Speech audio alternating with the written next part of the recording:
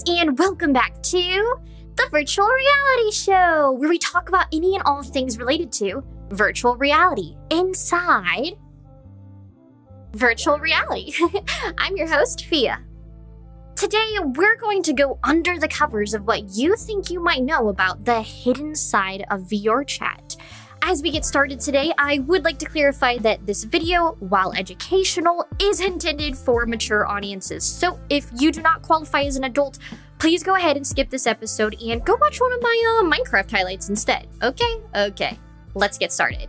You may have heard the acronym ERP thrown around casually, but a typical VR user doesn't know exactly what it means to do the deed behind closed doors of VRChat. In this video, I'm going to walk through the process, but make sure you stick around to the very end because what's there may surprise you.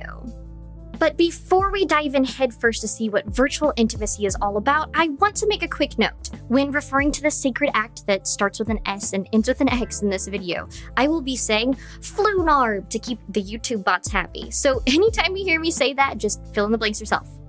ERP isn't really talked about too much, and a lot of people get quite embarrassed to discuss it, but what it stems from is something quite common. Role-playing is anything but rare in the online world, and I think most of us are familiar with the asterisk nuzzles you, asterisk ooh-woo culture that gets quite the cringy rep, which is likely why those who participate tend to be so secretive about it. The spin of role-playing in VR is that it's much more realistic. You and your partner or partners get to have bodies to inhabit and act as your own. You can then interact with someone much more realistically that way. If you give someone a virtual hug or a high five, then you are engaging in a sort of role play. You can't feel them hug you back or their fist when you accidentally turkey. You just kind of act it out. ERP is just this, but what you are acting out with someone in VR is FLUNARB. VRChat has an eligibility requirement of 13 years old, and seeing as there are underage teens playing this game, acts of FLUNARB are prohibited, at least publicly. When you are switching worlds in VRChat, you'll sometimes see this little warning pop up saying, "Important, these actions can lead to bans. Not safe for work avatars, behaviors, or content in public worlds." But of course, in a private world, adult users can do all the FLUNARB they like. When people engage in ERP, they typically pick out an avatar to dress the part. There's special physics for body parts that can be added to avatars, as well as collision so that other users can interact with them. Different animations or emotes can also be added as well. You won't find these types of avatars out and about, however, since having one in a public world is strictly forbidden and a one-shot ticket to a quick ban. The best way to obtain them is by uploading the avatars yourself into your VRChat account. There are loads of 3D avatar creators who specialize in these features that are up for purchase or commission. Just like with other custom avatars, having access to the model files then allows an individual to upload the avatar directly to their account for use in these private settings. So while having a FLUNARB-ready avatar is great, it doesn't stop there.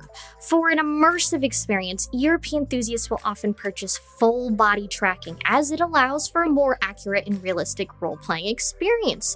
But what I'm going to talk about next will blow your mind. You might think part of the ERP experience is just not being able to feel the touch of another user and accepting that. However, there are some people who have something called phantom touch, where their brain interprets touch due to the sight of it without actually requiring sensory stimulus. I won't dive too far into this topic today because that is a whole episode all on its own, but it's important to note that for a select group of people, phantom touch does extend to acts of FLUNARB.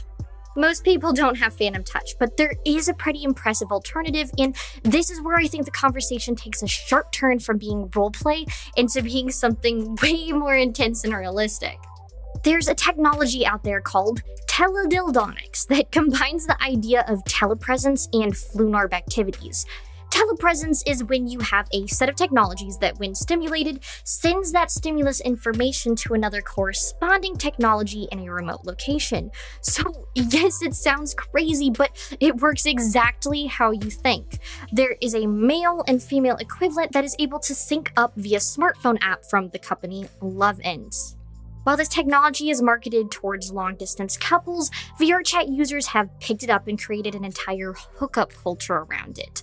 With a small amount of internet digging or with the right connections, you can find huge Discord servers entirely dedicated to ERP and finding partners for it.